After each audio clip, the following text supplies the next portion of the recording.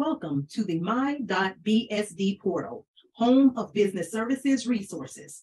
You can register for a meal plan, check Gator One balances through e-accounts, add funds, and request a Gator One card. There are two options for employee Gator One requests. The employee can submit their own request, which will then be reviewed and approved by their department authorizer. Or the authorizer can submit the request on behalf of the employee. This tutorial will focus on the employee submitting their own Gator One card request through this portal, my.bsd.ufl.edu. Once you're logged in, select Request an ID card. Check your chosen name for the front of your ID card is correct. If not, click Name Update to make changes in your One.UF account.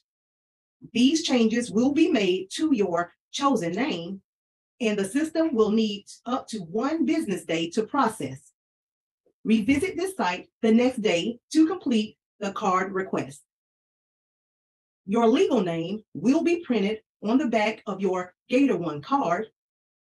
Add any credentials, such as MD or PhD, and select the desired delivery method.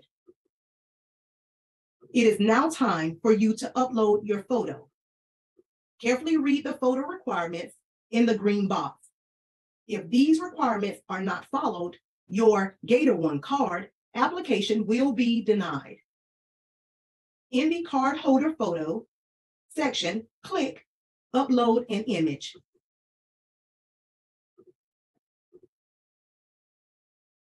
Crop your photo appropriately. Any notes for the card office should be placed in this box. Once all items are complete, review the mock-up of your Gator One card and the order summary. When finished, click the green Submit button. The application will route to your department authorizer for approval.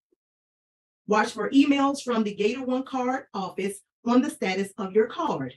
We hope you find this video very helpful.